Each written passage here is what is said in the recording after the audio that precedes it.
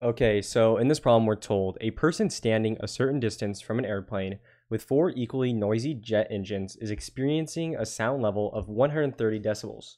What sound level would this person experience if the captain shut down all but one engine? So the way you want to imagine this is we have two scenarios. One scenario with four jet engines going, and then in the second scenario, we only have the one jet engine going.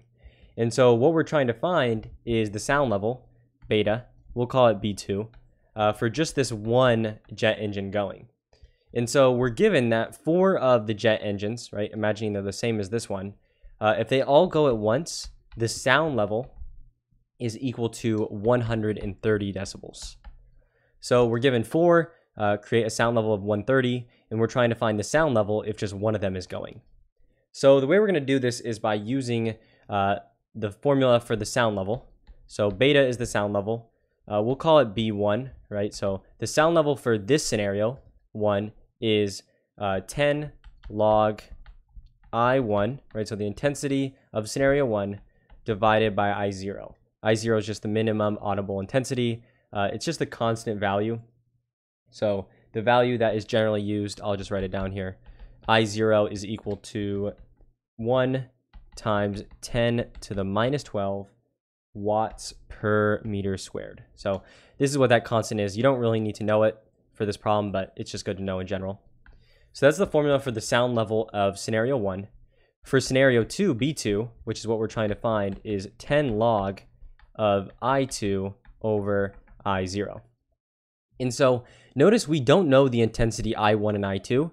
So the way we're going to do this is basically by canceling them or getting them in a ratio, and we'll be able to determine the ratio on the information given.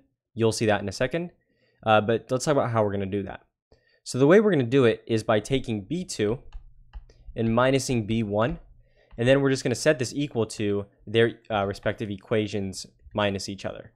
So 10 log of I2 over I0, and then we just minus B1, right? Because this is B2, and then we're going to minus B1.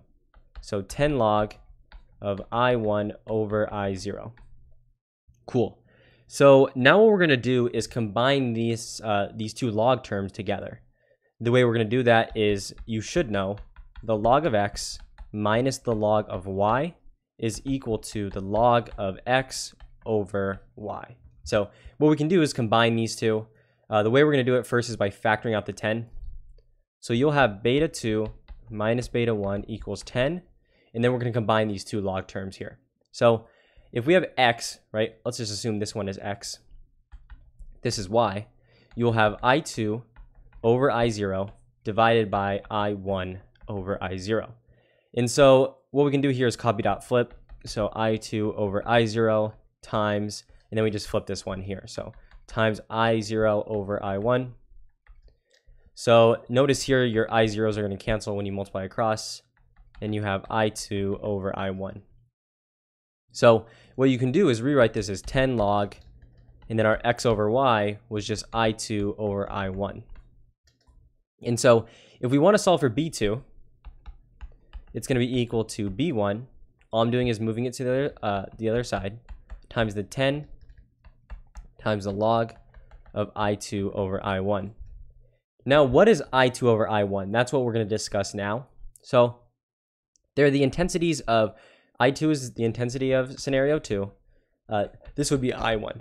And so the way it works is, if you have four objects creating sound right here and only one here, assuming that they're producing the same sound, right, same loudness, basically the intensity of this one would be 4 times this one. So if we just assumed I2 was 1, then this would be 4. So you can kind of imagine it just by the number of things, assuming that they're the same. So the intensity of I1 is 4. The intensity of I2 is 1. Therefore, I2 over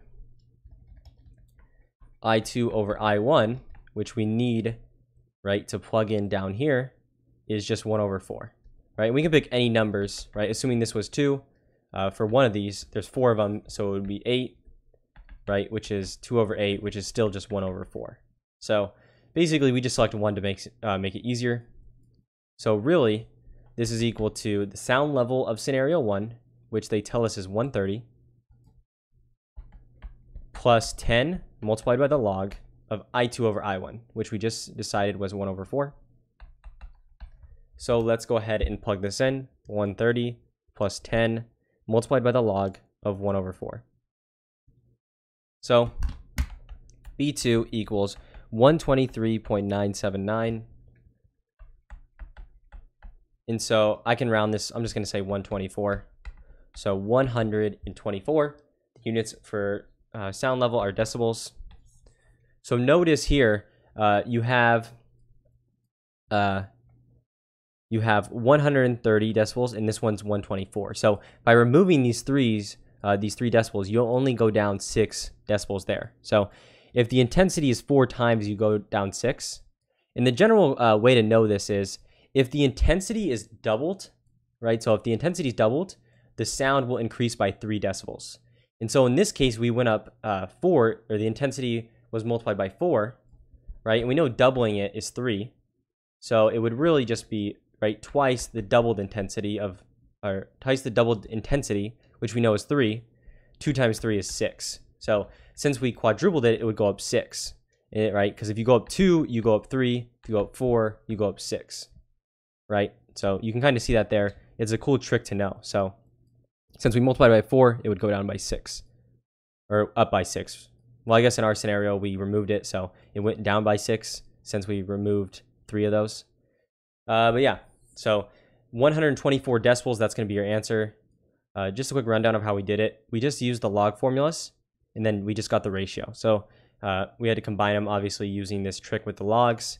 But once we did that, it was just a matter of solving for B2 and then understanding the intensity ratio part. But yeah, so 124 decibels, that's going to go ahead and be your answer to this problem. And hopefully you found this video useful.